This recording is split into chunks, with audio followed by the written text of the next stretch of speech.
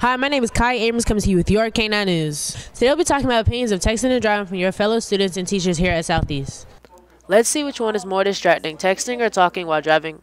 I think talking on the phone is a lot less distracting because you're not constantly looking at your phone, and it's like you're talking to another person that's inside the car rather than typing. I don't think that talking on the phone is as distracting as texting. Because with texting, you have to take your eyes off of the road to see what you're doing. When you're on the phone, you can just look straight ahead. It ain't gonna hurt nobody. Do you feel like texting and drinking has the same effect?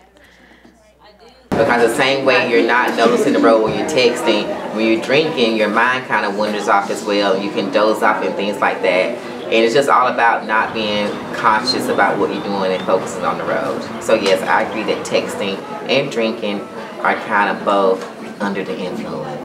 I'm Kai Abrams with your K9 News.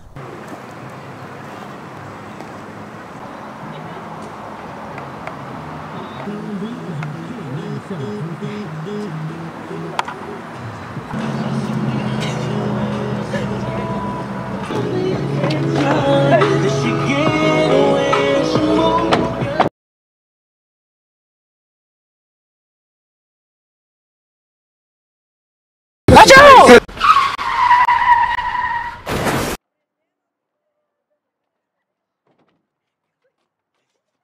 Oh my gosh, Carrie, I told you not to text and drive. What is your mom going to say?